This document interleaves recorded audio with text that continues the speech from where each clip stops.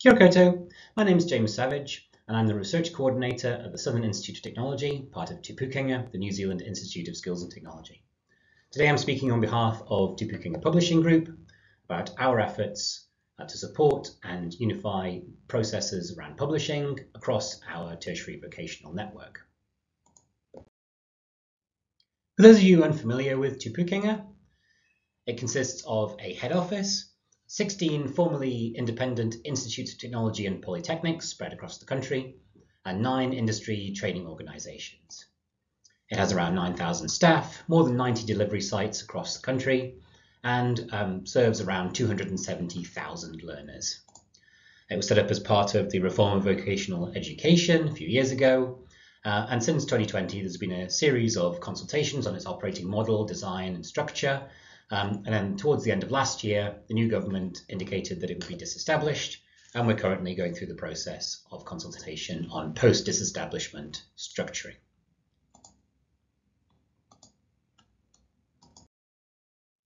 So across our national network, we have 5 divisions that have significant publishing initiatives. There's Unitec up in Auckland with 5 journals, various other things, and the original founding and host of the Research Bank repository used by other divisions as well. Manukau, also in Auckland, which has a journal. Aotearoa, also with a journal, and that runs the Graduate Diploma in Publishing, which is the only such course across New Zealand. Otago Polytechnic, which has many journals, also publishes books. And SIT, where I'm based, which also has a journal and other things that it publishes, notably conference proceedings. Our challenge is how to manage the continuity of publishing processes through this unification and now de-unification process, and also how to share best practice, make sure we're all aligned with each other. Our solution was to create a Pūkenga Publishing Group with representatives from all the divisions with significant publishing activity.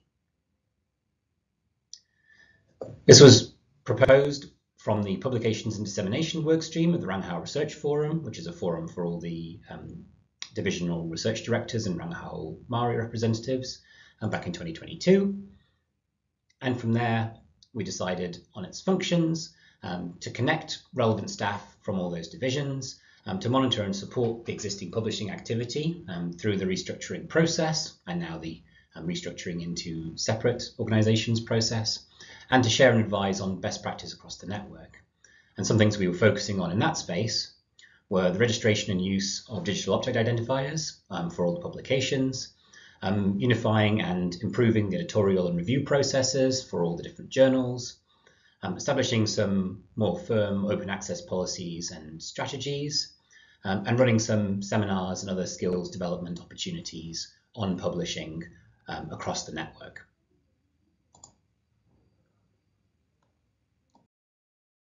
We decided relatively early in the process that Diamond Open Access was the only strategy that made sense for our publishing system.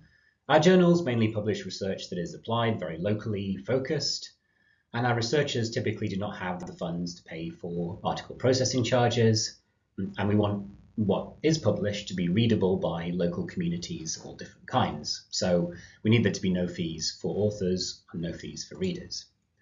And Diamond Open Access in general has advantages compared to different other publishing models. I'm sure everyone listening to this is aware of that. The diagram on the right here, free to read, free to publish, peer-reviewed, and authors retain copyright, and we want all those things to be true for our system. And other research has shown that most Diamond Open Access journals publish less than 25 articles a year, run on less than 1 FTE staffing, and other things that align with how we run our journals. So where are we? As of late July 2024? Well, the publishing group is meeting with representatives of the different divisions every 2 months.